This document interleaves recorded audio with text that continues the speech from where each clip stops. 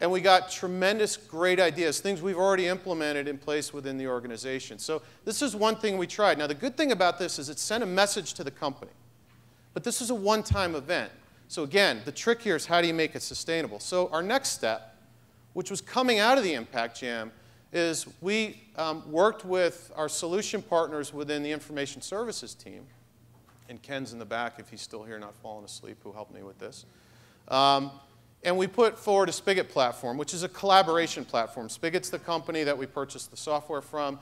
But we wanted to create this sustainable platform for collaboration in that same open, transparent format. One of the things I didn't mention about the Jam, no preview of the posts. People can talk. We had one statement up front which said, hey guys, remember that code of ethics?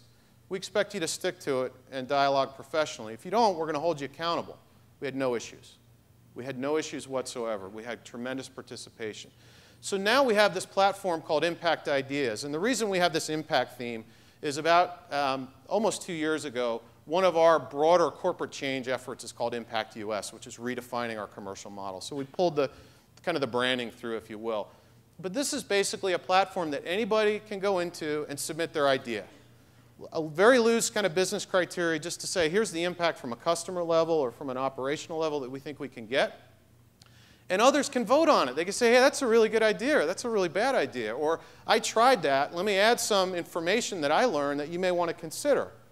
And we screen these, and we look for popular votes, but we also have a junior management committee that goes through and looks at all the different ideas, and we're going to sponsor the best ones at the executive level. So not only can the people bring the ideas forward, but they get to participate in being part of that solution, and we'll sponsor that with funding and with time. And we'll use that as the primary basis for our recognition awards on an annual basis. This has been extremely well received. We've had tremendous participation again. And in fact, again, from a sustainability perspective, it led to the next thing. And we just tried this about 2 weeks ago. So we tried our first prediction market. I'd love to tell you I'm an expert on prediction markets, and we've been doing it forever, and we've got it down. We don't know what we're doing. But you know, I read Sir Wiki's Wisdom of the Crowds. It's pretty interesting. And the idea here is if you go with this concept that the best ideas are with your employees and your customers, let's test that out a little bit. This is an example question. But we're doing this right now in one of our geographic areas. So we have a large sales team. They have about 20 questions that they're betting on. We're encouraging betting within the organization. I said, that's on mic, that's on tape. They get these points called spigots, and they have a dollar value. We have incentive point programs, and people will get rewarded for the best idea portfolio performance at the end of the project. But what we want to do is drive a level of engagement with all the people involved and see what kind of feedback they have. And the reason we're doing the Jam and Impact Ideas and now Impact Predict, we also have an eye towards our next step is we want to bring this external. Yes, we want to bring this external outside with actual customers who may talk back to us, but that's the goal. But we had to figure out how to do it internally first before we ran out and really tripped too hard on our face with customers. But we see we're learning as we go. So there's a great way to get those ideas and kind of bring those ideas forward within the organization. But we've had a stepwise kind of deliberate approach as you go, and I've found that to be particularly useful. So just a learning I'm sharing with the team.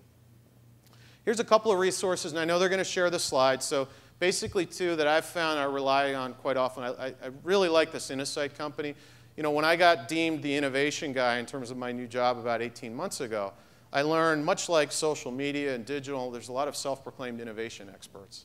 And it really helped for me to admit right up front that I had no idea what I was doing, but I could just go out and learn and listen and try things. And I like Christensen's work. For me, it's simple, it's easy, and there's some really interesting things if you want to dig into that. They have a great blog, InnoBlog, so they give regularly updated, good, clear case examples of things people are doing in companies, what's working and what's not. I found it useful. And if you're a fan of Blue Ocean, the two kind of complement each other very nicely.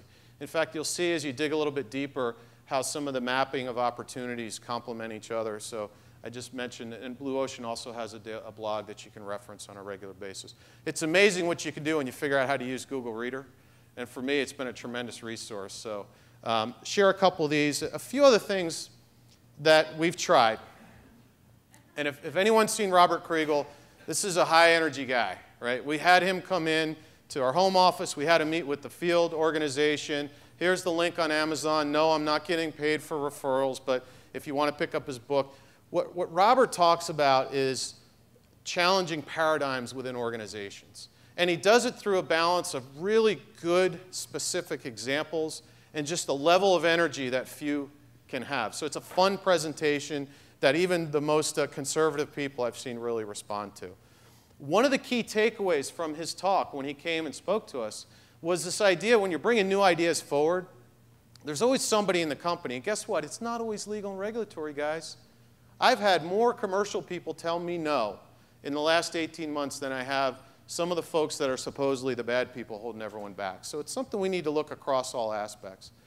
But when you bring a new idea forward, he calls them fire hoses because they just turn that stream on of no and just mow you down, right?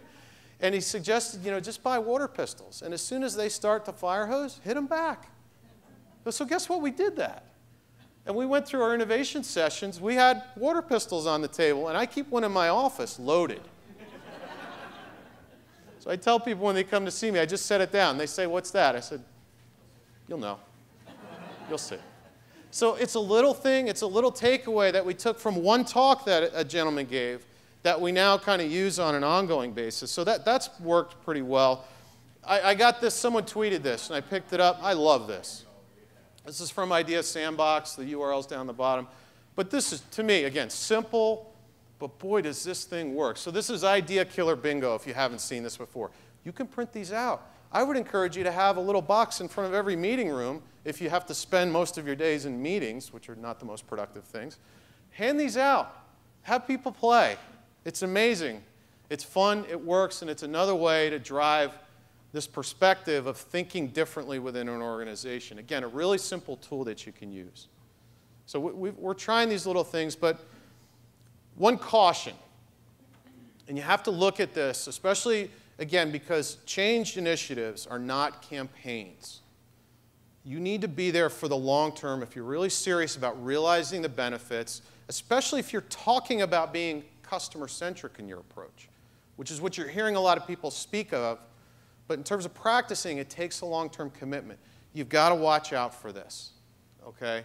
If you are flavor of the month, nothing will nothing will kill, a change initiative faster than a flavor of the month approach. So if you don't tie it back to some sustainable effort, use some of these other things to complement the effort, like the water guns and Idea Killer, but show people you're being consistent and give them a chance to move ahead. You're going to be much more likely to succeed. But it's easy to get caught up in the enthusiasm of the next greatest thing and walk away from your core fundamental change initiative. So just be careful with that. And it's something that I find even we need to kind of go back and just check, does this align with our approach, our objective? Does it complement it? If so, great, if we can make it sustainable. But let's not confuse people, right? Simple. Simple equals results.